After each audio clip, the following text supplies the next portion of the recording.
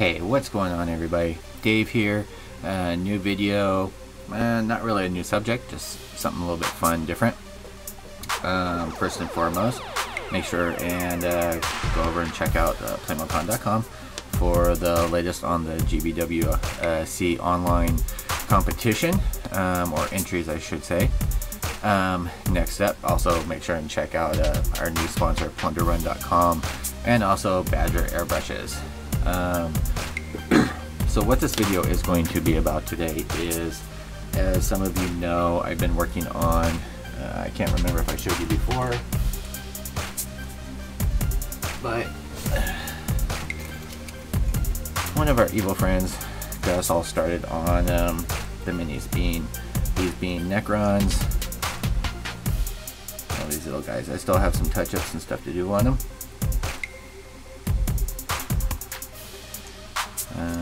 So I have a little horde of them. So those will be in a different video. I have a whole army, pretty much an apocalypse-sized army on those, and I've just been messing with those little by little. Get those little guys out of the way because they are not being the focus today. Today's focus is another thing that got into just because a lot of the things look cool. The rules are pretty simple. As anybody watching this that's played with them, you'll recognize these as swamp gobbers. These are from War Machine Hordes. I actually fell in love with the Troll Bloods, so I started making up a small army of those. Some of you know one of the things I love doing is making bases, custom bases, things like that. So what I've done on these, now keep in mind these were my very first that I painted. A lot of people kind of criticize that I used inks and stuff for the shading. I really like the one look. What I'm really happy with is the basing on them. You can see I've got this moss here, and I think I'm going to have to keep my hand behind it just to, so I'll focus on it. Okay. So, and you'll see it's got muddy texture. It's got, you've got your little plants on there, little bushes, things like that. So what I'm going to do is I'm going to focus on, you've got the same thing on here. You can see it's all wet and marshy, just the way I wanted it. I love these little guys. They're so cool. And then this is another base that I'm working on. If you wonder why I kept the base, the back white, is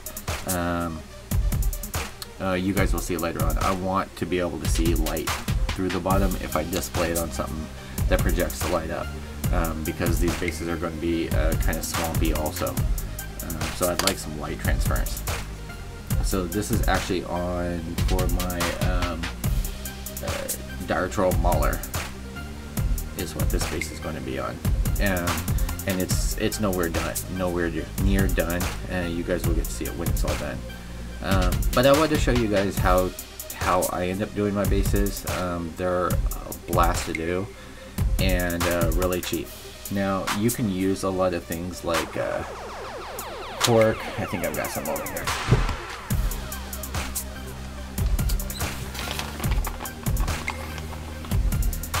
You can use things like this, chunks of cork.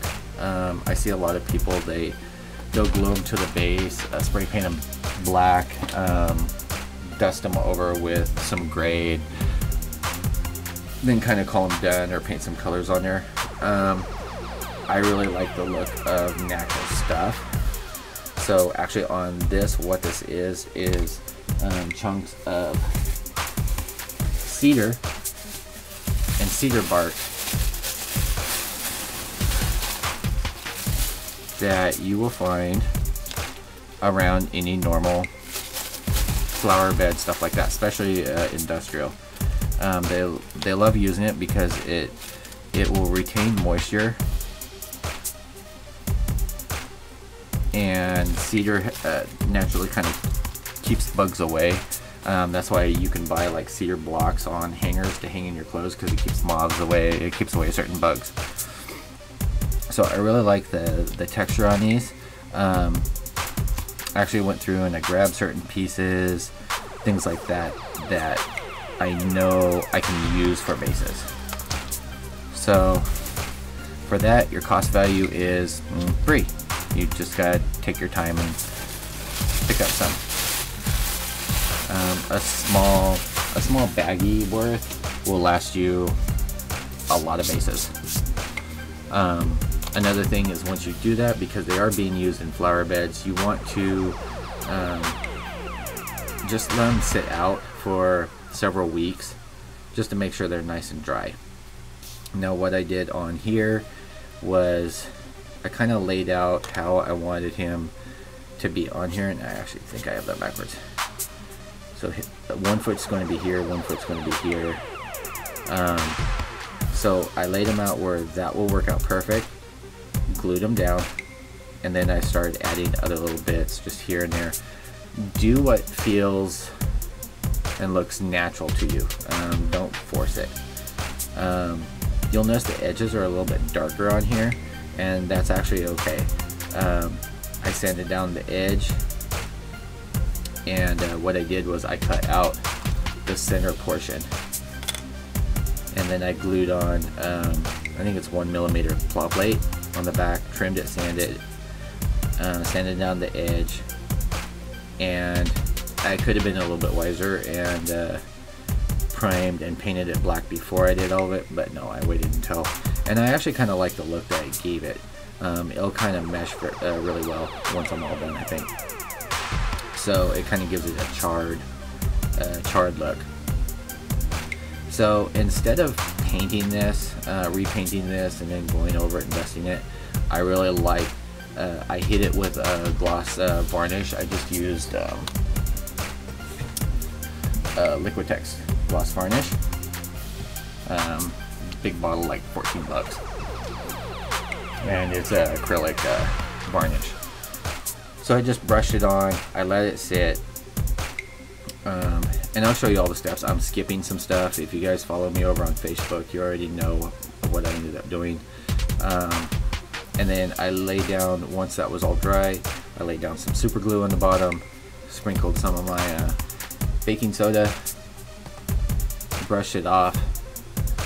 Once it was dry, which literally takes only seconds, I hit it up with the Minute Air Muddy Brown, just on a brush, just slopped it on there. Don't even have to be cute about it. And that's going to give you your underlying color. So what will end up happening on this is we'll end up doing like these other little guys. We'll stick some fluff in there.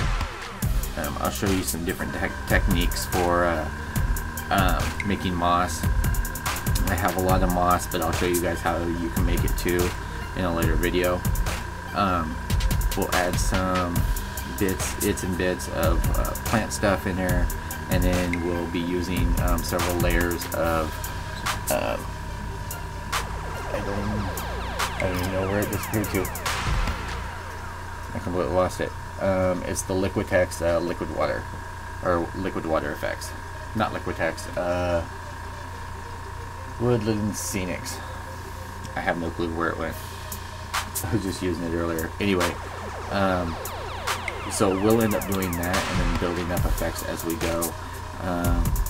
You can see on this one, there's little bits of shredded leaf that's in there.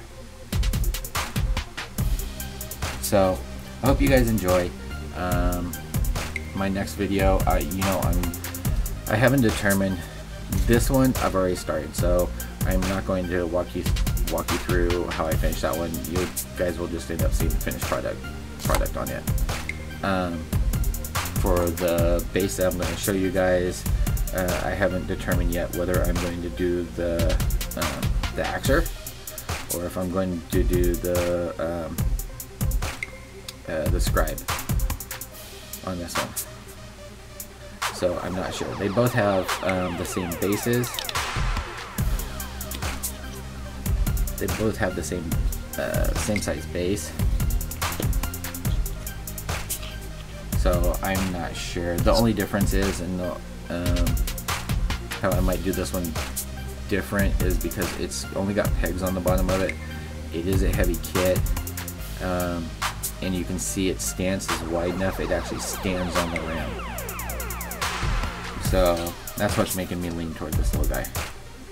Alright guys, so stay tuned and I will give you guys an update on me starting out this project. I will talk to you later. Peace out.